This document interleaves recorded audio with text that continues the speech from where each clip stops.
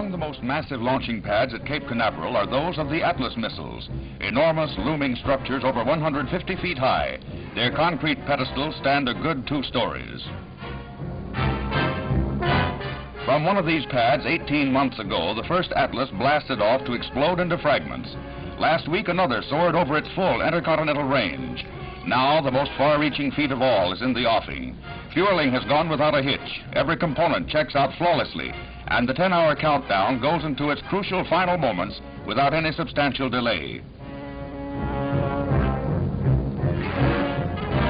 The launching area is cleared. The periscope of the control center blockhouse is unsheathed, and in the massive concrete safety dome, the corps of technicians is a muted beehive of activity as the seconds tick away. Of these men, only a handful know the actual course plotted for the Atlas. It's a secret held by 35 men in the entire country. Even the test conductor, who actually pushes the firing button, knows only that the missile will go its full range.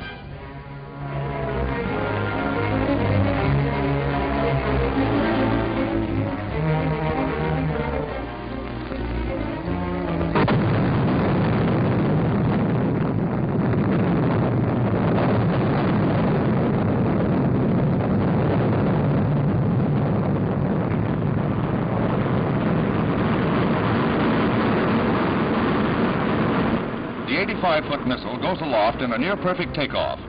Fully loaded to a weight of 122 tons, it hurtles upwards before the enormous thrust of 2 rocket boosters and the main sustainer engine.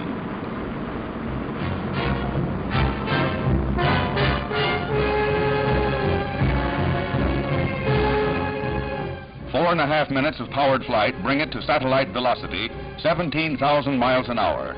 The missile's own guidance system steers it into orbit, the first time this has been done.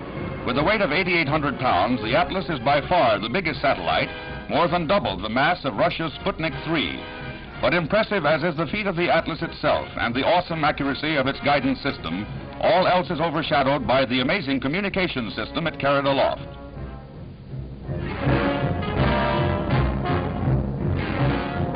The Atlas can receive messages from Earth, record them, and rebroadcast them on a command signal from the ground. A revolutionary new method of space communications was pioneered and given overwhelming dramatic emphasis with the master stroke. The broadcast of President Eisenhower's voice from space.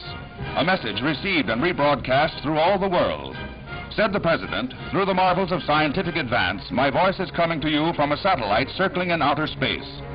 Through this unique means, I convey to you and to all mankind America's wish for peace on Earth and goodwill toward men everywhere." Here is how the President sounded in his broadcast from the Atlas. This is the President of the United States speaking. Through the marvels of scientific advance, my voice is coming to you from a satellite circling in outer space. Through this unique means, I convey to you and to all mankind America's wish for peace on Earth